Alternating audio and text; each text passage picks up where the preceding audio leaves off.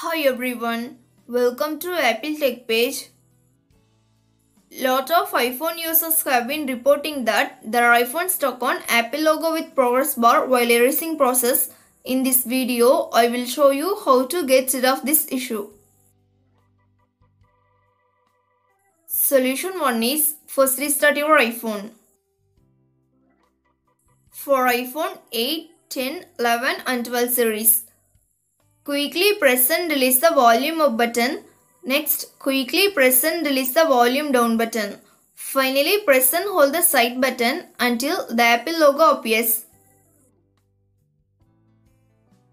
For iPhone 7 and 7 Plus, press and hold the side button and volume down button at the same time until the Apple logo appears. For iPhone 6s Plus and earlier models, press and hold the home button and side button at the same time until the Apple logo appears.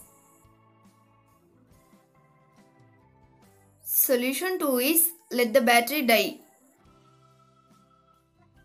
Just let your iPhone battery die completely, then connect your iPhone to its charger. Next, wait for some time and check this issue is gone or not. Solution 3 is put your iPhone into recovery mode. First, connect your iPhone to Mac or PC via USB cable. On your Mac with macOS Catalina or later, open Finder. On your Mac with macOS Mojave or earlier, or on your PC, open iTunes. Under Locations, select your device. While device is connected, first restart your iPhone to put into recovery mode. Then select Update in the pop-up screen.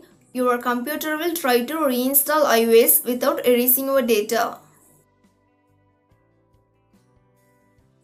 Thanks for watching this video. Do like, share and subscribe to Apple Tech page.